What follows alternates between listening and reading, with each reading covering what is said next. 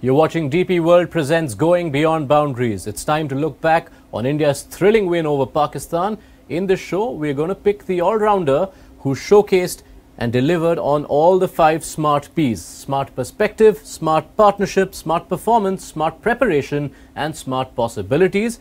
India had a couple of unlikely all-rounders help them seal this win. So today, Anil Kumble will have the task of picking that all-rounder. Don't usually associate Axar Patel batting at number 4 or using the tag all-rounder in any capacity for Arshdeep Singh. But those were important all-round performances. Oh yes, certainly. First Axar Patel batting at number 4. I didn't expect him to walk in at number 4 because Rishabh was already there as a left-hander. But he came in and was very positive. We have seen the ability that Axar has, not just in T20 format but also in Test cricket. He's got some brilliant runs with the bat, lower in the order, but coming in a power play and then batting the way he did, and that partnership, crucial partnership between him and Rishabh Pant certainly gave India a strong foundation. And then the one wicket that he picked up when he bowled as well, he was miserly. He picked up that wicket of Usman Khan, and that 16th over just giving 2 runs with a left-hander on strike, I thought was outstanding from Axar Patel. And like you said, Arshdeep, you don't expect Arshdeep to be batting. He was promoted in the batting order, and then he came in and then hit a boundary and then hit those 9 runs and picked up a wicket as well, and then bowled that wonderful last over. Not easy. He nailed those Yorkers, 6 balls. There were no extras, no wides, and you need that. I know he was defending a reasonably good amount of runs in that last over, thanks to Bumrah and the rest of the bowling that had done so far. But last over, nerves, he held it really well, and that wonderful catch.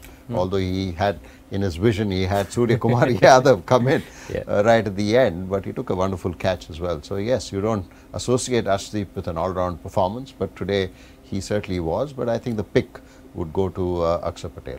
Just on Arshdeep, if I could prod further, you mentioned that last over, the execution of those Yorkers, especially given that he'd had an IPL season which, while it was far from bad, was challenging, and we often saw last overs where we questioned Arshdeep's execution. So this will be such a big lift. Oh, it will be, because he was spot on. All the 6 deliveries were spot on in his execution. Not a single full toss, and he was able to reverse it as well. Yes, this was brilliant. Like you mentioned, IPL, he didn't have the best of IPLs. I don't think any bowler had the best of IPLs, at least in the first half of the tournament. But suddenly to come back in a crunch game like this, India-Pakistan, defending a low score, and then you've been sort of given the responsibility to defend in the last over and the total. He did that exceptionally well. Yeah, the redemption time has begun for bowlers thanks to this World Cup. I mean, the balls here are barely going beyond the boundaries, but final call.